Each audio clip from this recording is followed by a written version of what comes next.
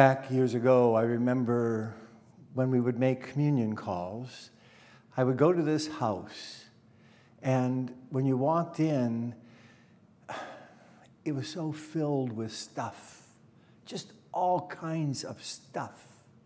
And it was piled all over the place.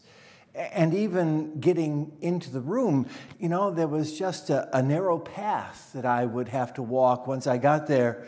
And I could tell that, the owner had taken great pains to clean off at least one chair so that I could sit there and talk to them. Today we call them hoarders. But back then, there was no name for it. It was just god-awful. And I remember that, and it was one of those things that, every first Friday I would think, oh, I don't want to go there, I don't want to go there. It's just so cluttered, just kind of the chaos of the whole thing. And I think of that because today we hear about fasting in the first reading from the book of the prophet Isaiah and again in the gospel. And some people fast, as Isaiah tells us, so that somehow, this is my bargain with God. I'm going to do this for Lent, or I'm going to do this every Friday so that, God, when I talk to you, you'll listen to me because, see what a good person I am. I'm doing this for you, and this is part of the bargain. I do this for you, and then I expect you to come through for me. And Isaiah says, really? Really? Do you do those things to think that somehow you're going to get something from God? This is some sort of pay it forward purchase price? And I'm going to say, when we look at our lives and we look at what we do during Lent, it's an important thing to ask ourselves that question. Why are we doing it? Why are we doing it?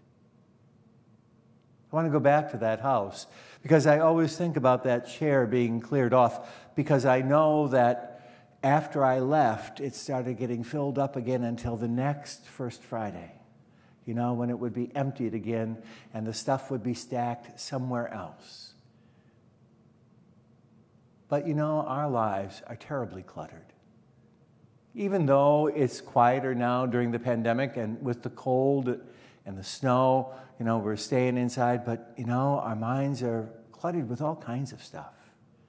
We're thinking about all kinds of things, organizing, planning ahead. Even here, when we come to pray, it's kind of like, oh yeah, when I get to the store after I leave here, I better make sure I pick up milk, All those things kind of go through our heads. We're cluttered. What fasting is just cleaning out a space for God. Not that it's going to do anything, but somehow to clean out that space for God so that God and I can just sit there together for a time. To give God room so that we can enter into a conversation that sometimes will be filled with words, sometimes will be one-sided, sometimes will be in silence. But it's just the being together with God. Do I get something out of it? Always, always. But is it necessarily what I ask for? No. But then God only gives me what I need, not necessarily what I ask for. Those are many times not the same thing. But that's what fasting is about.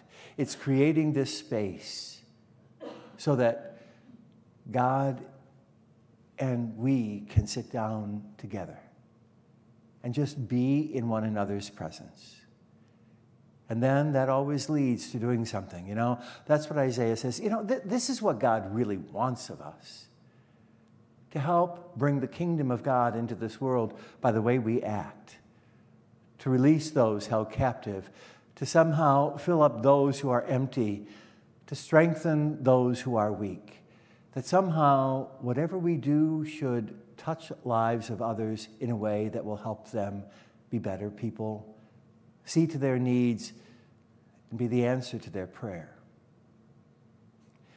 Years ago, I remember I was praying, and I remember saying, God, why don't you do something about this? And somehow I knew God's answer. David, why don't you do something about this? When we open that space, sometimes when we're sitting there with God, we can hear God speak to us and tell us what God truly wants of us.